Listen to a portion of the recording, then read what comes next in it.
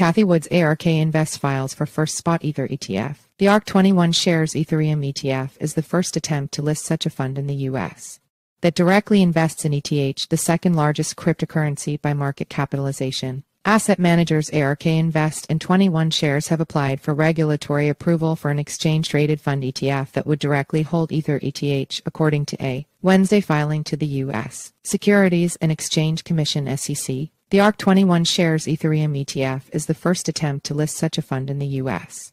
that directly invests in ETH, the second largest cryptocurrency by market capitalization. The fund would custody the assets with Coinbase Coin Custody Trust Company. The news initially sent Ether and Bitcoin higher, but the rally proved short-lived and both cryptos have returned to prices seen ahead of the filing. The filing follows a slew of applications for a much-coveted spot Bitcoin ETF, including a joint attempt from ARK and 21 shares. The SEC last week delayed decision on all of those applications. The filing also comes ahead of what's expected to be SEC approval of the first futures-based Ether ETF. A decision from the SEC is expected on or before mid-October. The industry will likely push for more crypto ETFs, emboldened by trust issuer Grayscale's recent court victory against the SEC, broker Bernstein said in a report last month. A spot ETH ETF will be a top contender, the report said, given its similar market structure to BTC with actively traded futures and spot markets on the Chicago Mercantile Exchange CME, a key regulated marketplace for institutional investors.